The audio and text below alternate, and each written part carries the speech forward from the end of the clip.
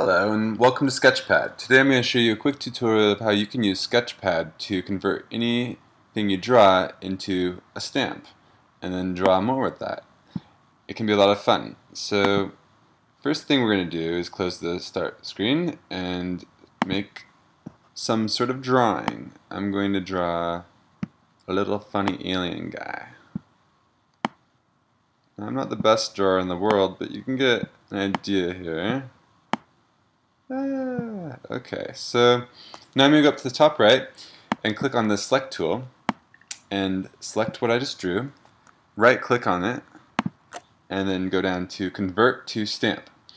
When you click on convert to stamp, you'll notice on the bottom left here, or wherever this window shows up, you'll see your stamps, and this is where you'll find all the different stamps that you've created for the drawing that you're working on.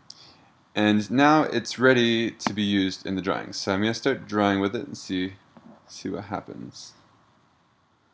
Okay, pretty fun. So what you can do to further edit this is you can actually go in and select this and play around with a whole bunch of different options. We have spacing, which is basically just the distance between each point. The translation, which is the scattering of the points. I like the scatter. And there's scaling, which has a minimum and maximum constraint, so you can have super large and super small, or just like all the same size, however you choose to go.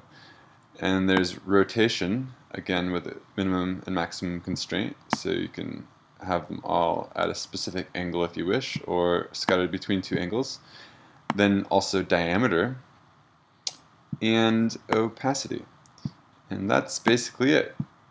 So let's try it again with a clip art. Let's open up the clip art tool. We'll drag and drop a clip art onto the screen. A cow picture, maybe make it a little bigger so it's nice resolution. Right click, convert to stamp. I think we just draw on it, and you got crazy cows all over your screen now. And you can make them be even crazier if you wish. As crazy as you wish to go. I like to make drawings with lots of colors in them, and lots of cows sometimes. Anyways, that's how you make a drawing. Well, I don't know. It's not really a drawing. It's like, I don't know. But hopefully you enjoy it.